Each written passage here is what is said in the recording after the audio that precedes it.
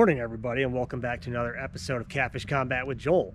So it's another beautiful day that the Lord has made. It's a cold day the Lord has made, but still beautiful nonetheless. So I'm here at the Guntersville Dam. I haven't fished here in a little bit. Last time I came down here was when my motor fully broke down. That was actually where I was going to record video 3. I had an internal fuel line rupture right as I got to my spot. So I had to scratch that one and get my motor repaired. I ended up doing the internal fuel lines, reinstall all of those myself. Okay, so weather conditions for today. So we got an overcast day. It's kind of cold. It's about 45. It's been in the high 30s, low 40s most of the morning. We're on day 2 post cold front. So a couple days ago it got real cold. Some rain came through. So everything's kind of stabilized at this point. So high today is going to be 48. Now, atmospheric pressure is pretty low. It's like 30.09, which is pretty low for a day like today. Now, with the cloud cover, very light wind. We got a 3-mile-an-hour wind out of the east. I'm anticipating that we're going to definitely see some winter patterns here. We're in late December. We're in Christmas week. So yeah, the air's getting colder. The water's getting colder. So what I'm strategizing for today, my plan going in, I'm going to start looking for those holes, those schooled up areas of blue catfish. I think the flatheads are probably going to go dormant pretty soon. I might get a few of those in here. We'll see, but I'm primarily going to target blue catfish and channels today and look for those big schools, okay? So I'm going to look for areas probably about 25 to 35 feet. That's where I'm going to start. If I don't see anything there, I'm going to start working shallower. Now, at the dam today, it looks like a little over half the sluice gates are open, so they are pushing some water. So I don't think we're going to have as much success closer to the dam as I would a little bit further downriver. So I'm going to look for those current breaks, those turns in the river, look for any areas where there's deep holes on a current break, where there's a little resting spot for catfish, near a creek, or where there's some type of food source where I know there's a lot of shad. So that's where we're going to start today. Yeah, so let's get out there and get fishing. All right, guys, so we're in our first spot here. Okay, so looking at the dam, so the dam is up that way. We're moving down river this way. So this is the reason I chose this spot. You can see ahead there, there's a turn in the river. And as it comes around here, there's the main current. It's moving a little bit more. And you can see that there's a current break as this comes across. It's also kind of a deep line right here. There's a deep cut. So it looks like it's shallower. It's actually not. It drops down about 35 feet right here and moves all along this ledge right here. As I went through this area here, I saw a lot of bait fish suspended between about 15 to 25 feet. And I saw a bunch of signatures underneath, which looked like they might be catfish feeding on them underneath here. So I'm going to start here.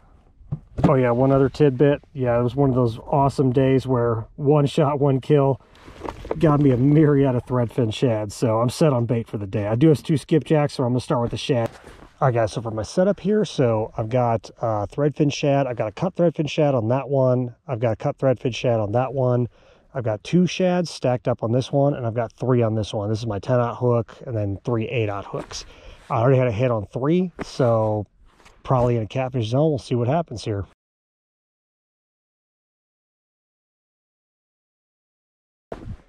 All right, everybody, so I'm in my 4th spot.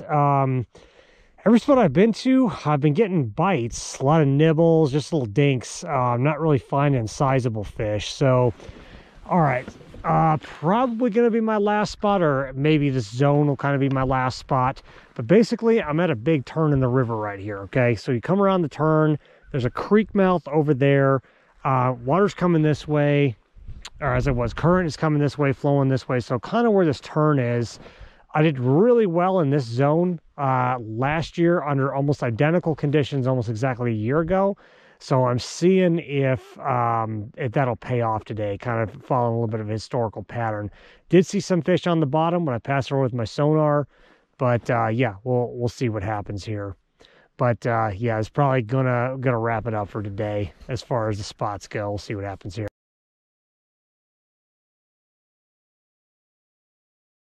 Yeah. Yes. We got Bertha, man. Big fish. Big fish, man. He's ripping drag. Man, he came up and snatched that thing. We got a Bubba. We got a Bubba fish here. Yeah, he came up and grabbed that thing, man. Started ripping drag. This is a good fish. Let's see what he is.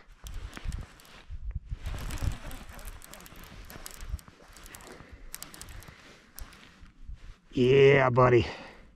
Oh, number 2's about to go.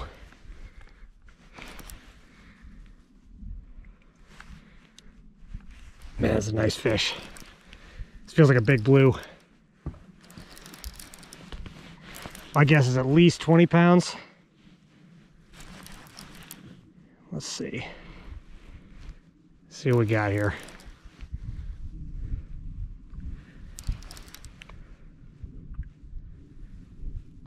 Man, he's just dragging.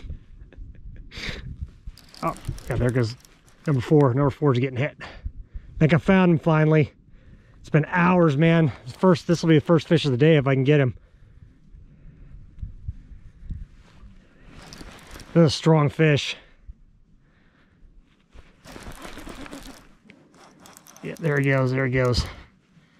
Yeah, he's still pulling.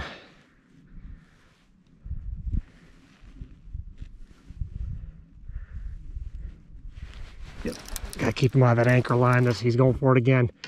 Gotta keep him going the other way.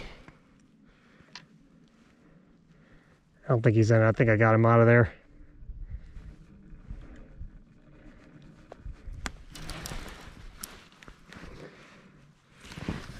No, I think he's in the anchor line. Darn it. All right, here we go again. Anchor line issues. Okay, all right, there we go. I got him out of there. He went under it. Jeez, man.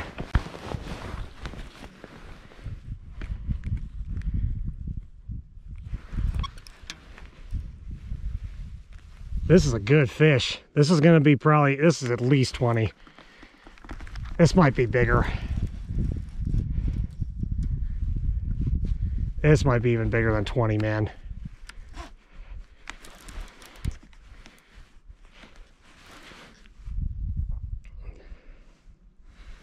Let's see.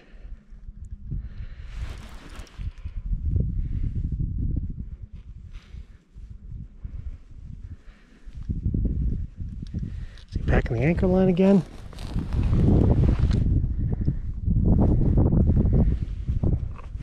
No, he's under it. He's just under the boat. He's just heavy, man. Good heavens. Let's get into this side of the boat here. This is going to be a monster blue, man.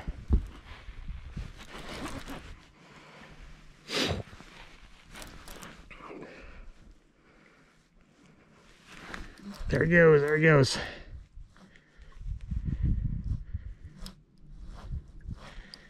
Yeah, this is a strong fish.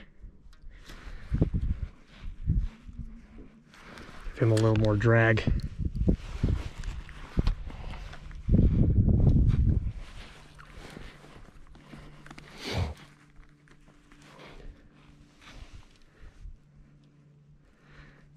There he goes.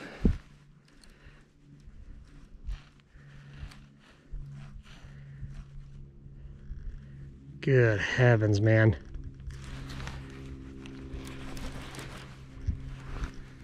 This is a big fish. Oh, there goes number 4. Got fish on that one. That's a smaller fish. Yeah. Well, jeez. And he's hooked up on that one too. Oh man, I'm fighting 2 fish at once here. All right, I'm gonna let him go because he doesn't feel like a real big one. That other one over there, he's hooked up. Let's deal with this guy first. I still haven't even seen this fish yet. He ain't whooped yet, man. I think he's coming up.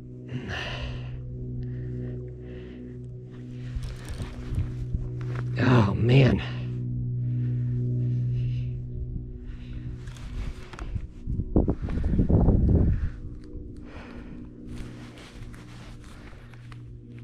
Give him some drag.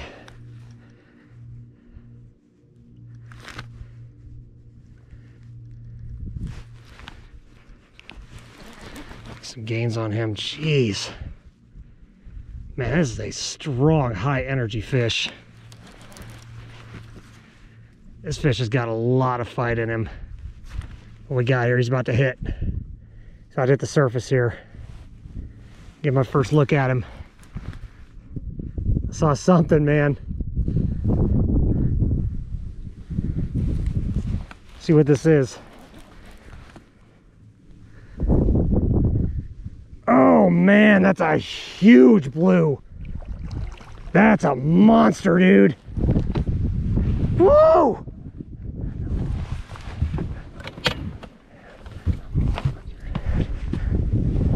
That is a gargantuan blue. Oh, I got him. Barely hooked. Come on, buddy. Oh, I got him. Oh man, that's a heavy fish. That is a hog. All right, let's take care of this fish. And let's get the other one. So we boated that first fish. Let's get a smaller guy in here. He's still on there. See what this one is. He's smaller. It's definitely not a big fish.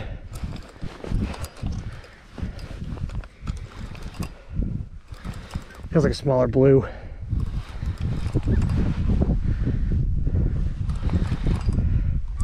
Yeah, that's the pipsqueak blue. Nice and fat though.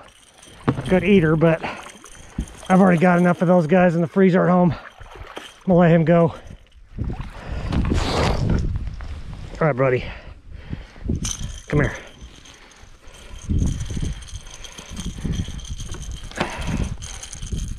All right, later, dude. I think he's gonna be bigger than my ruler.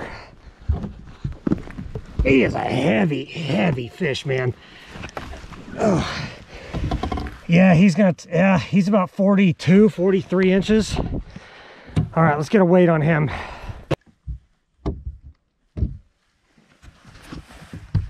That, my friends, is a true mammoth catfish. 43 inches, 48.5 pounds, man. That is a big fish. All right, let's let this beast go. All right, guys, let's get him back in the water. All right, brother. Nice. Now, my friends, is what it's all about. So I've got a little less than an hour till sundown. So I moved from what I thought was gonna be my last spot. I just kind of cooled off. I'm gonna try, I had kind of a different idea, right? Adjust your plan as you go. So I was down there about 300 meters. So I moved up this way. That spot just kind of went cold and I was just getting dink nibbles over and over again. Something I've kind of noticed. So today has been a real tough day of fishing. It's been a lot of dink nibbles, but they've been very sporadic. So what that's telling me is I don't think these fish are schooled up a lot. I think they're isolated or they're moving around in small areas, because that big blue cat that hit, I think he was passing through. I think he was on this little highway right here, probably moving up and down into the creek. So what my theory is that I'm a little less than an hour till sundown. So I'm thinking this is probably where a lot of these catfish feed, is right along the shoreline right here and up into the creek. So I positioned myself essentially at the creek mouth and thrown my baits in there into the influx of where the creek and the main river converge. So yeah, I'm gonna try this until sundown, see if I can pick up a few more, and yeah, we'll end it here. Go down. Yep, there it goes. There it goes. Oh, he let it go. Darn it. There we go. That's a good one. Yep, got him. Got him.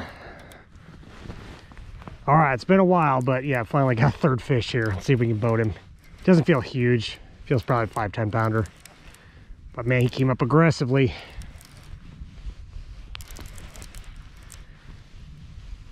Feels like a blue cat.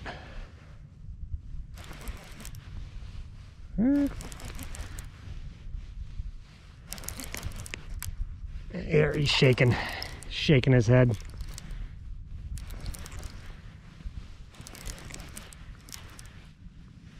What you got, dude?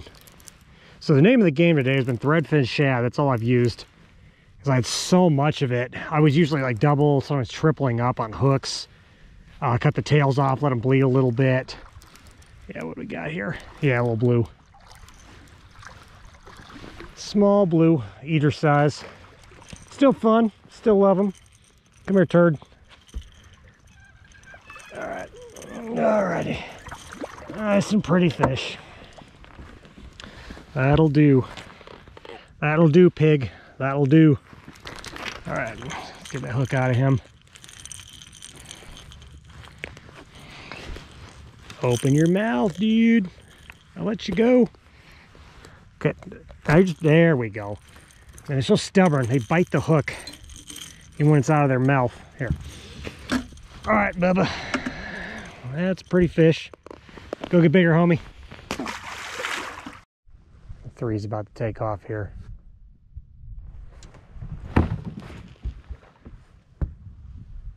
It's twitching.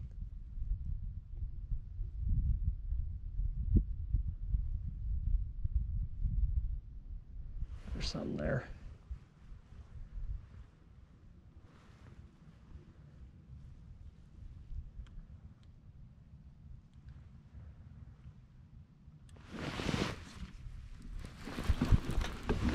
Yeah, I got him. Yep, picked him up. A little bit better fish than I would have thought for that little nibble. Might be a flathead. He's nibbling. He's not real big.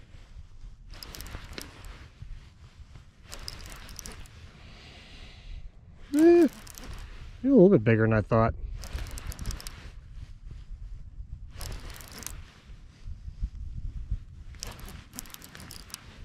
He's just a fun size fish though. Probably a good fish to end the day on.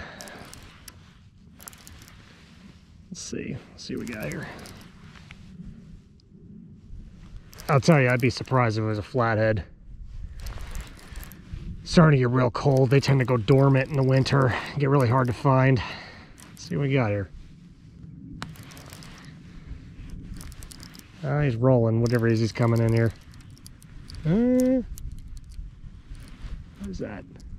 I can't tell. Oh, yeah, it's a flatty. It's a flathead, not a big one,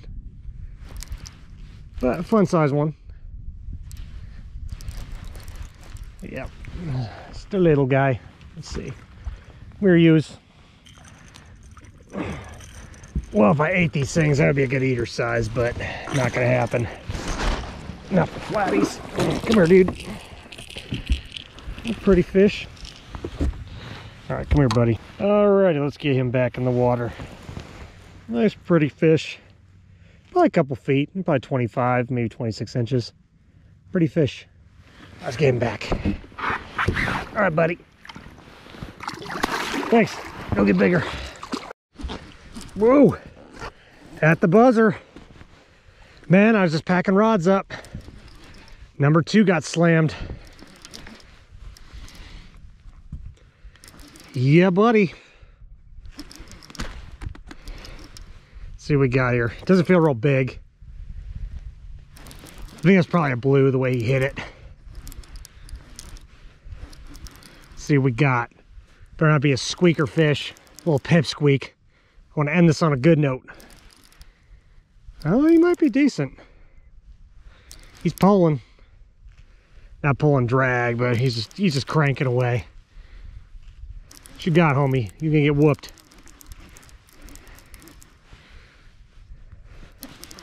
See what you are. Might not be a blue. He's moving real slow. Blues tend to bolt a lot more, and he is kind of doing that like slow drag that flatheads do. Let's see what he is here. Like I said, not a huge fish, but definitely a fun size fish. Let's see what we got. It's just packing up. What we got here? Oh, another flathead. Looks like a little bit bigger than the last one. Let's see what we got. Come here, dude. Come here. That's a respectable little flathead. Yeah, buddy. Oh, stop. Knock it off. You're whooped. Alrighty. Get that hook out of his mouth. Pretty. Look at his belly, man. He's been in the mud. He's been sitting on the bottom. Alright, guys. That's a pretty fish. Let's let him go. Go on, buddy. Go get bigger. Alright, guys. The other thing I want to say is just thanks to everybody for watching and supporting this channel. each like, each, you know, comment, each subscriber, you guys give me motivation to keep going. I love this sport. I'm trying to get more people into it. Just, you know, make more people aware of the sport of catfishing and just how awesome it can be. I also want to make it accessible to everybody. If you've never done this before, I'm going to be doing more how-to videos, more step-by-step basic things. I'll usually focus on a topic, and then I'll you know, teach on that, and then I'll apply it in a fishing scenario and just show you guys how that works, where you can start, what are good starting points to catfishing, getting into this sport. Yeah, so I just want to say to everybody, God bless. Remember, God is good. This is the day the Lord has made. Always stay on mission for him. And also, Merry Christmas. All right, y'all take care and God bless.